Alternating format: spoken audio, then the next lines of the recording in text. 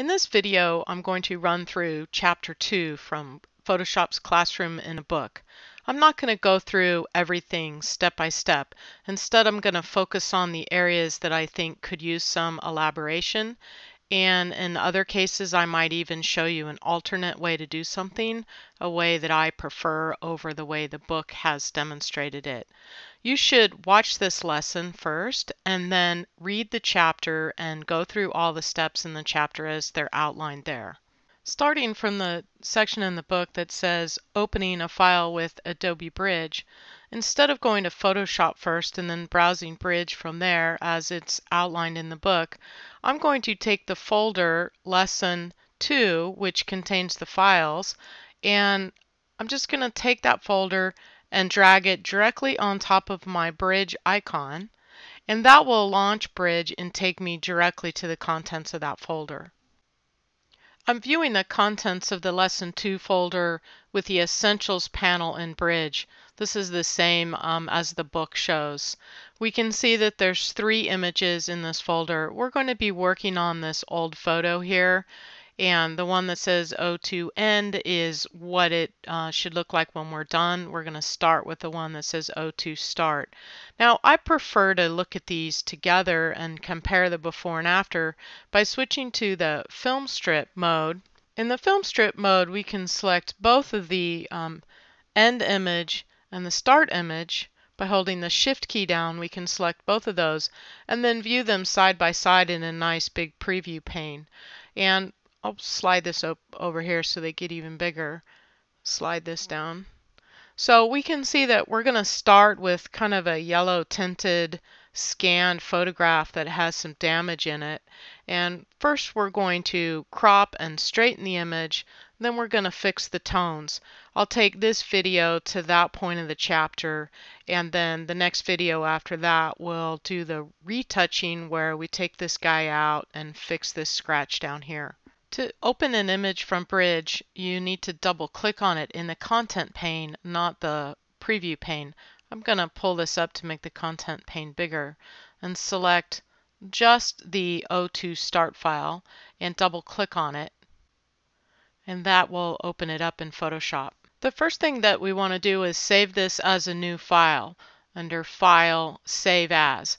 If we started working on this and making changes and then just simply did a file save, we would overwrite the start file and then we wouldn't be able to go back and start over. So do a File, Save As. Change the name from O2 Start to O2 Working. And change the format from TIFF to Photoshop. And then click the save. You can put it right back in the same folder where you started. Now I'm in the section of the chapter that says straightening and cropping an image with Photoshop. In the book it says to go to the crop tool, which is the 5th one down here. And if you hover over this or click and hold down, you'll see that the shortcut key for the crop tool is the C, so that makes a lot of sense. In the book it tells us to go to width and height times resolution. Put in 7 inches by 7 inches by 200 pixels per inch. What the book doesn't tell you is that when you do width times height times resolution, you put in a resolution, you're going to be scaling the image. In this case, we actually scale the image down. There's almost no circumstance where I would scale an image on the front end of working on it. I would do all of my work and then decide at the end that I needed to make it smaller. I don't want to throw information away when I don't know for sure I might not need it later. So I think that's an important piece of information that's missing from the book. The next thing is we're going to go to the Straighten tool, which is right here on the top. And we're going to pick the Straighten tool. And the Straighten tool works by putting a line on an edge that should be straight. So you can do that vertically or horizontally. I'll click on the left corner of this, drag a line out, and I want to line this up with the edge of the photo. And as soon as I release, the image is going to be straightened out. Now I'll just grab these handles and drag them in till I get to the edge. of the image to crop it in nice. And let's go all the way to the image here. Now there's one really important thing before I commit this, is I want to make sure that I look up here and I see that delete crop pixels is unchecked, because I want to be able to change my mind maybe or come back. And if I committed this and that was turned on, it would throw away all the pixels outside of here. So I'm happy with that. I can commit this crop by clicking on the big check up here or hitting the Enter key or the Return key on my keyboard. Notice that the image scaled down when that was committed because it was throwing pixels away. Now I'm jumping to the section that says Adjusting the Color and Tone. We're going to start by adding a Curves Adjustment layer. Adjustment layers are very powerful ways to edit your images non-destructively. Let's take a look at how that works. I'm going to double click on the Properties panel here to collapse it so that I can see more of my layers panel. Now the book has us add a curves adjustment layer by finding the curve icon in this adjustment panel here. It's the third one. If we hover over these, you'll see the name change. I don't use these icons too often because I don't have them all committed to memory. I prefer another method, which is at the bottom of the layers panel, right down in the center, is a circle that's half black and half white. If I click on that, I'll get a pop-up menu that lists all of the available adjustment layers by name, which I find a lot easier to find. So I'm going to pick the curves adjustment layer, and that added a layer that says curves above the layer 0, which is where the image is. There's a third way to add an adjustment layer in Photoshop. You'll find that pretty much everything that you learn in Photoshop has at least one extra way to do something. Sometimes there's many ways to do the same thing. If you go up to Layer in the menu up here and go down to New Adjustment Layer, all those adjustment layers are listed here the same as we found from the bottom of the Layers panel. So if I picked Curves from here, it would add another Curves layer. But we don't need two curves layer, so I'm going to do a Command Z or Control Z if you're on a PC to delete that. I want to be able to see the whole Properties panel here that shows us the curve, and since I've already said I don't use these adjustments, I'm going to pull this panel off and click the X here so it'll go away. So now I can make this a little bit taller. I'm recording this on a lower resolution monitor so that it'll view better for you when you're watching the video, but that means I have less real estate to work with on my screen here. But now we can see the entire curve, and this layer contains the information in this window. We haven't moved anything or changed anything here, so it's not changing the way the image looks. Now, the most simple and basic way to think about a curve is that if you move it up, like a light switch that slides, you'll lighten it. So I'm going to just click on the center of this curve and move up, and you'll see the image get brighter. And if I move down, you'll see it get darker, just like a light switch works. I'm going to zoom in on this image a little, doing a Command plus so that we can see it better. If I want to get rid of this this handle that I put on the curve, because I don't really want to make this darker, I can just drag it off and it'll go away, and now it's returned back to where it was to begin with. So in the book, we're going to set a white point, and this is your shadow, and this is your midtone, and this is your highlight. What this is going to do when you pick an area on the image, we're going to click that to load it into the cursor, and you'll see that this changes to an eyedropper. When we click someplace on this image, it's like telling Photoshop that's the spot that should be white. And not just white, but balanced white. This image has kind of a yellow cast to it. When we pick something to be white, it's going to make it white, and it's going to balance the color tones in it.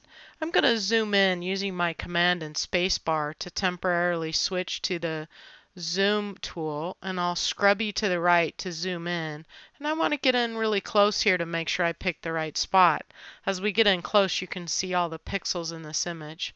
I'm going to select a white spot on her dress here, and you'll see that the entire image started to brighten up. Let's do a Command or a Control 0 to fit the whole thing back in the window. And we'll see that the yellow cast is pretty much gone and the image is much brighter. So we accomplished two things by picking a white point. We fixed the white balance and we brighten the image. Anytime you add an adjustment layer to an image, you are non-destructively changing the way that the original pixels look.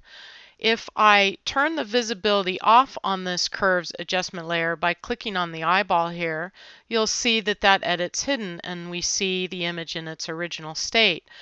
Nothing's been changed, none of the pixels have changed. If I click on the visibility icon again, and we turn that edit back on, we can see how the image brightens back up. You can think of this curve adjustment layer as a light that's shining down onto the pixels in the image layer below. Now I'm going to throw this curve away and try this again to show you a couple other things. To throw away this curves layer, I'm going to click right on the part where it shows the curve, and I'm going to click and hold and drag down to the trash can in the lower right. And so now we're back to where we started. And I'll add a curves again. We're starting over here. And pick my white point. And this time I'm not going to zoom in, and I'm just going to click some area in here. And I didn't pick the right area and it got way too bright because I didn't pick the right white. Let's try that again. I'll do a Command Z, and this time I'll pick the yellow color over here. And that should really whack the image color out, because what I did by picking on his shorts is I told the curve, make that point I picked the white, and it moved everything else to balance with that. But that's not supposed to be white. So let's do a Command Z again. It's important then when you use the white picker that you pick something in the image that is supposed to be white. And a lot of times you've got to zoom in to see that. So we'll pick that, go back to Fit in Window with Command 0, and now the image looks good again. The book has us add a levels adjustment layer on top of the curves adjustment layer. Before I add that levels adjustment layer, I want to point something out here. If you look inside of this properties panel for the curve, the light gray area represents the histogram of the image. And the histogram is like a measurer for the tones, how much of each tone exists in that image. Is starting from the left, these are the dark tones, and on the right side are the light tones. You'll see this spike here. That represents all of this light area of the sky, and that's why it spikes up so high, because there's a lot of it. And then these tones over here are the darker shadow tones. Now let's go and add a levels adjustment layer. Again, I'm going to click on this circle here on the bottom. This time we'll pick levels. And if we look in the levels, it also has a histogram. It's kind of squashed down compared to the curves, but it's the same. We see the spike on the right hand side, and we see the curves here on the left that are the shadow areas. So both the levels and the curves are showing you the histogram of the image. And they do essentially the same things, but the curve gives you more control because you can bend your edits. This is the shadow here on the left hand side, and this is the highlight here on the right hand side. Now our shadow or our dark pixels aren't going all the way to the edge, and that says we don't have a black. If I move this triangle to the right where that histogram comes down, you'll see the image will get darker in the shadow areas. If I grab the center triangle and I move it to the right, it's going to get darker in the midtone areas, and this is what the book tells us to do. If I move the triangle to the left, it's going to get brighter. So to the right makes it darker, and to the left makes it brighter. And that ends the first half of Chapter 2. We'll pick up the second half of Chapter 2 in another video.